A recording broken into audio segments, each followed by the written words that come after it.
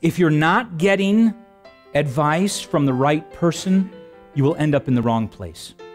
First of all, seek God's advice.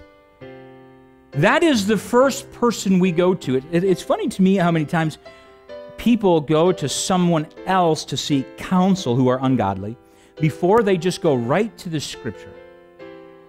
This is why we have this Bible to help us through life, and this should be our first area of consult right here. We ought to go here first.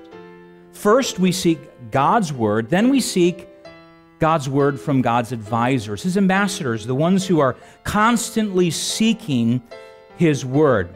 Someone who is not seeking God's Word will not give you good advice. First, you hear something, and then it changes you internally. The advice you acquire will affect the attitude you desire.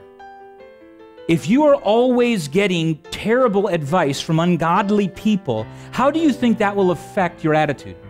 We are commanded to stay away from the way of the wicked, or we'll do as they have done and we'll follow in their fate. It's just true. This is what will happen. We will become just like them. We will develop the same characteristics, the same attitude. Matter of fact, Proverbs 4:14 deals with this. Enter not into the path of the wicked, and go not in the way of evil men. Avoid it, pass not by it, turn from it, and pass away. He's saying total separation from ungodly people.